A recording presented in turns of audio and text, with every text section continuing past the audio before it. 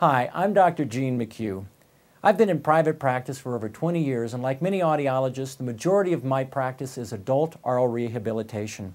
And the need for cerumen management is necessary in approximately 25% of the patients I see. For the past 15 years, I've used an operating microscope for visual ear examinations and cerumen removal.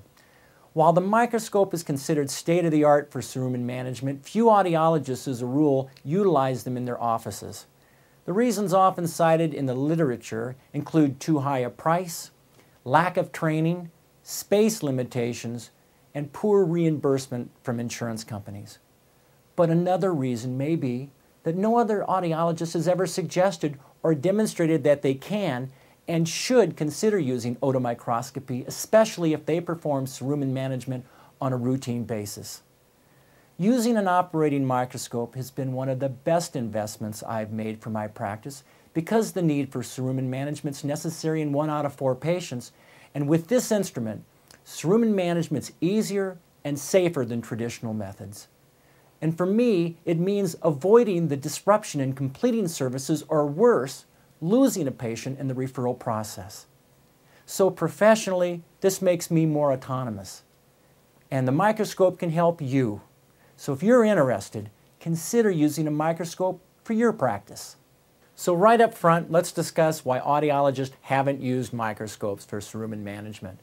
Well, first of all, cost. Traditionally, microscopes have been relatively expensive, so much so that many authors and lecturers in cerumen management have said the microscope is just not affordable to the average audiologist. That said, Prescott now provides a high-quality microscope along with video camera designed especially for the audiology practice for under $10,000. Secondly, lack of training.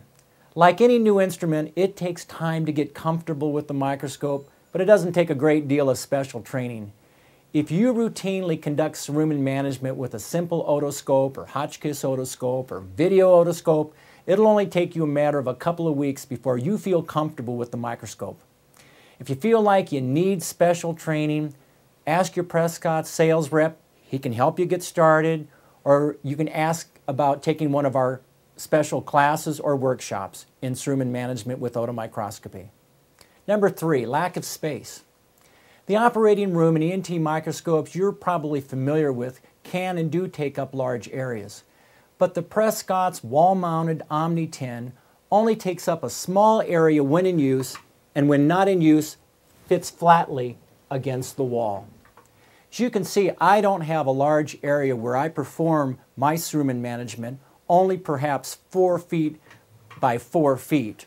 And finally, little or no reimbursement from insurance companies. Audiologists generally cannot bill for insurance when it comes to cerumen management, and this is a problem. However, there are many instruments that we as audiologists have, such as sound rooms, audiometric equipment, real ear devices, and video otoscopes that don't generate direct income. We have them because they make us more professional and they allow us to provide a better service to our patients. Well, video otomicroscopy is no different. It separates my level of cerumen management service from nurse practitioners, hearing aid dealers, and for that matter, other audiologists. Reimbursement is a valid issue. But I tell you, my patients notice that I use a microscope. They appreciate the investment I've made in using top quality equipment, and they notice that they're more comfortable when I clean their ears. And this is an intangible worth. It generates referrals from physicians and other patients because of the higher quality service product that I provide. And let me add one more thing. Microscopes are not restricted to our ENT colleagues. Yes, otolaryngologists have traditionally been the ones who have used in-office operating microscopes for ear examinations and minor surgical procedures. They use them because they're a superior tool. But you also have a need for a superior tool when doing something as delicate as cerumen management. So if you think you could benefit from upgrading to the same kind of equipment that ENTs traditionally use, then get one. Nothing restricts you from learning to use and to purchase a microscope. So what are the primary benefits of otomicroscopy? Cerumen management using the microscope is a safer, easier, and quicker way to remove cerumen from patients' ears for these reasons. enhanced illumination.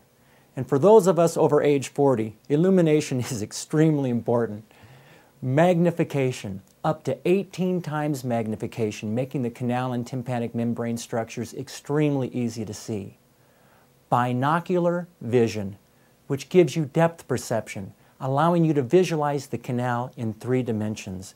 And each eye lens is adjustable to your vision. And importantly, the freedom of using both hands. For the patient, cerumenectomy procedures are more comfortable and patients more confident in our technical skills. Your patient will also like the video display, which allows them to see what's happening to their ears. In my opinion, once audiologists are given a hands-on chance to use a microscope along with a few technique pointers, the benefits of using otomicroscopy will far outweigh the outdated reasons. I actually work in an office with 3.5 ENTs. I'm actually doing the majority of the cerumen removal cases unless it is a complicated case like a mastoidectomy. I think it's very valuable to do it this way. It's so much easier and it gives you more of a comfort for you and the patient to be able to see what's going on. The biggest thing is sight. That vision, being able to see what's going on, you know you're not harming the patient when you can clearly see all aspects of the ear and the ear canal. I personally would not feel comfortable performing a cerumen removal without the aid of the microscope.